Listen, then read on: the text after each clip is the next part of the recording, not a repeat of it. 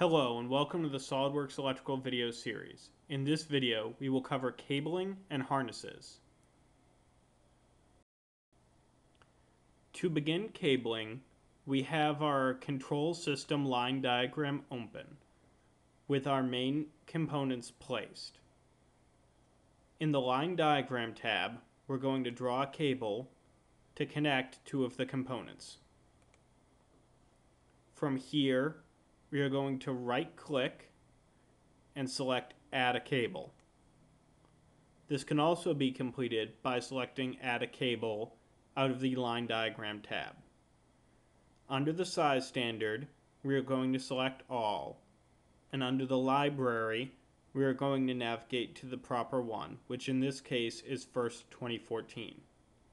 The cable type for these two components is going to be PWM, so we're going to double click that and hit select.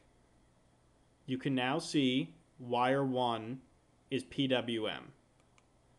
From here, we have a cable that's associating the two components, but we need to now enter the information as to which specific terminals it's connecting.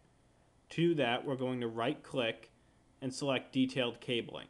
We could also again do this from the line diagram tab with the option detailed cabling. Here you can see the cable, and on the left and right are the different components with all their available terminals.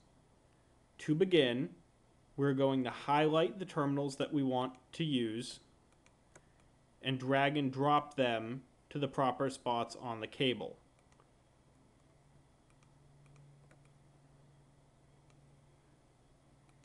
This can be a very finicky process, so it may take more than one attempt to work.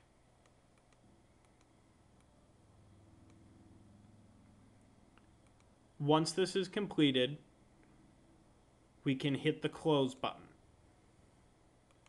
Now we have a completed cable connecting the two components. To begin harnessing, open your control system line diagram. Here, you can already see that we have 4 cables placed and associated between their relative components. You're going to navigate to the Project tab and from there select Harnesses.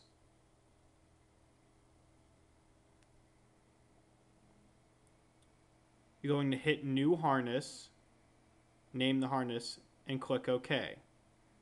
Here you can see under Cable, Add to Harness. Hit Close.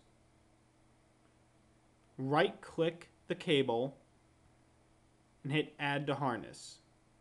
From here, select each cable you would like to add to the harness, and from the drop-down menu that will open, select the cable. Repeat this step for each cable you would like to add to an individual harness.